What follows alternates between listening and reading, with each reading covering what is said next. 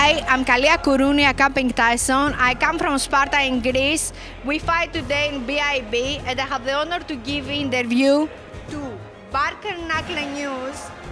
Look, no one beats us to the punch. This is a good signal. They keep inform all of you for the best fight news and for the best fighters like me.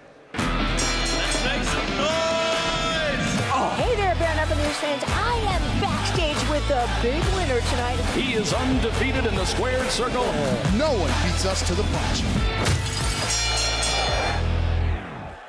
He told before the referee, when he gave us the instructions, is boxing, just boxing without gloves.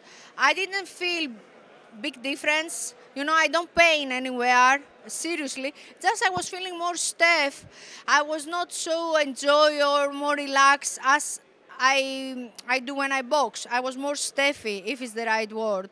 But generally, I think all my punches were strong. Maybe if I have a little more experience, you know, I find better the target. But, you know, the opponents on that with the cleats, we accept that she will do because she has background Muay Thai. My coach, he has given me the right instructions for the cleats. But the truth is, because me, I'm original boxer, that annoyed me. I didn't know all the time hack. But because we have worked that, I feel blessed. We take the win. You know me, always I'm hard with myself. I want always something better. Okay, the win feels good, but after with my coach, we see the video and I see my mistakes, and next time I am sure I'll be better. I come to be world champion also in bareknuckle. I don't come just for a joke. I'm a very competitive person. Of course, I love boxing than anything, but at the same time I love fights. No matter if it's MMA, if it's grappling, if it's wrestling, I am Spartana. It's in our blood. It's not about money. It's about my pride and my legacy. And I don't want just to write, Pink Tyson was a good boxer. I want to write, Pink Tyson was a legend in combat sports. My coach is Hall of Fame coach, and I hope in future be a Hall of Fame as an athlete. Do you know, to be a Greek person is a blessed because we have a big history, but to be a Spartan is a title, you know, and for me, that title, you cannot change with nothing in the world. Do you know, I moved out in Miami early June. Unfortunately, cannot train with my coach. Every day we was in touch and he sent me programs. But generally I was training alone. But I was very lucky because in this training camp I have Britain Hart. Also she prepared herself for the title shot. Enjoy Bertrand, her husband.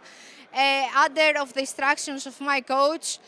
Really, I feel blessed in this training camp. I work so hard with Britain Hart and her husband. And I did the same training with boxing. Never get out the gloves because coach, he tell me always I must protect my guns. And as you see today, my guns is okay.